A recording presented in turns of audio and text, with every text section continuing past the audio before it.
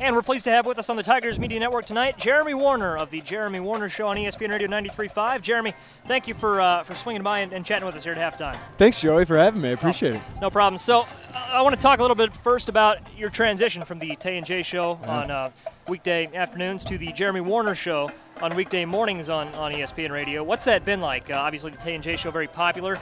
What's it like kind of forging your own path here? Yeah, it was bittersweet, but Lon and I had a great thing going for 7 years, and we had a great show, and I really had fun with him every day.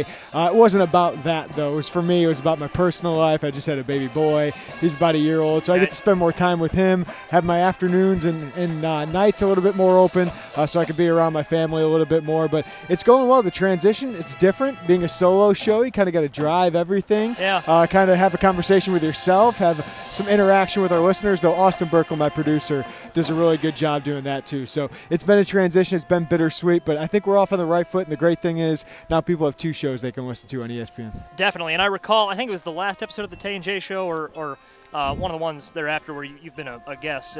You mentioned you're a morning person, and I imagine doing your show in the mornings, you're already up and at it. So right. Well, when you have a 1-year-old, you're going to be up early in the morning anyway. So no, but I've always been a morning person. I'm chipper, and I always wanted to give people, that night after, the morning after a game, give them some instant reaction. I feel like that there was a need in this area that we kind of can fulfill now. So breaking down the games, we also want to have some fun. Like Carp and I were chatting music the other day. So we like to have a little bit of fun, but we do want to be your in-depth sports breakdown. Definitely, and it's a different perspective you can give early in the morning because stuff happens after the conclusion of now the Tay and Carp show.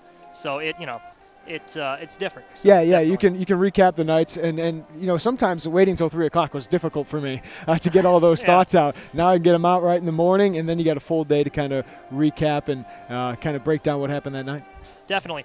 Now what we've seen tonight here, Urbana versus Peoria, Karan Taylor, Illini commit for next year. He has had a monster first half.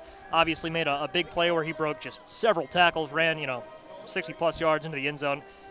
What are the Illini looking forward to him in next year? Well, Garrick McGee, the offensive coordinator, was here, and Karan broke a couple tackles, a sack, ran for a 61-yard touchdown. He said, we should probably recruit that guy. Yeah, he's pretty good. Karan Taylor's really good. Right. And he's got some receivers that are dropping passes on him tonight, so his stat line for passing might not look that great, but he's making big-time passes. His receivers just aren't hauling him in. He's a ridiculous talent. He's a Power 5 talent. Illinois locked him up early, getting the in-state kid, one of the top quarterbacks in the state of Illinois.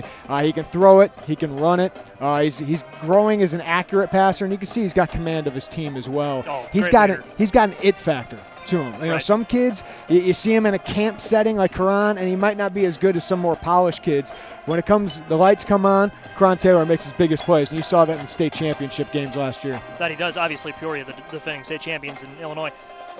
And Peoria is a bit of a pipeline for the Illini. He's not going to be the only Lion on the team next year. Some players that came before him are now on the Illini, and that's got to help, knowing that he's got some buddies on the team. Yeah, Kendrick Green, the defensive tackle, freshman, not playing yet, but ridiculous talent, a 4-star on Scout.com. Illinois got him over Iowa, Notre Dame, some other schools came around. He's going to be a special defensive tackle. Also played offensive line for Peoria. So yeah, they want to get that Peoria thing going. If there's a talented kid, a Big Ten kid in Central Illinois needs to lock him up, and it's been a good job doing that with Kendrick and Karan. Right, Lovey's done a pretty good job. He's got a very young team this year, and he's some recruits coming in next year. But the next few years, definitely, with the classes he's got and the coach he is. They're getting more talent. It's going to take time. This year should be a struggle. Everyone's got to remember this is basically year one. A lot of freshmen on this team. They'll eventually be juniors. They'll eventually be seniors. And if they stack classes like this one, they're going to be pretty good in a couple years. Definitely.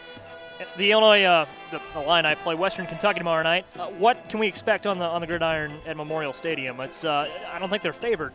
Western Kentucky is they're coming in hungry, but what can we expect? 7.5-point underdogs to a team that's never won against a Big Ten opponent. But there's an opponent that's won 22 games the last 2 years, won back-to-back Conference USA championships. Now they have a new coach. Jeff Brom left to go to Purdue, and Mike Sanford, the Notre Dame offense coordinator, comes in. I think that's an opportunity for Illinois.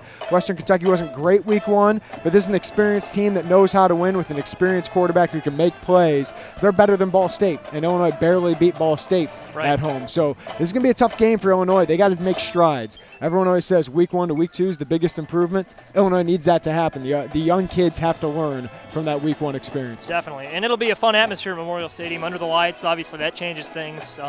It'll be a fun one. Yeah, and it's a big game for their season. I mean, if they want a bowl game, it's a game you got to win. I don't expect a bowl game, but I still think that Illinois, a Big Ten team, needs to beat Western Kentucky at home.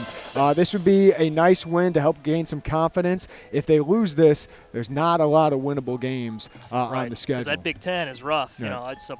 And you write for IlliniInquirer.com. That's one of the places that people can find you. Yeah, right there, covering recruiting, obviously with Karan. Cover that kind of Illinois football. Derek Piper does a heck of a job covering basketball, too.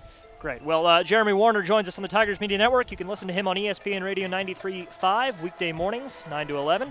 And, Jeremy, just thanks again so much for joining us on the program today. Yeah, Joey, thanks for having me. No problem. Great thing you guys are doing. Yeah.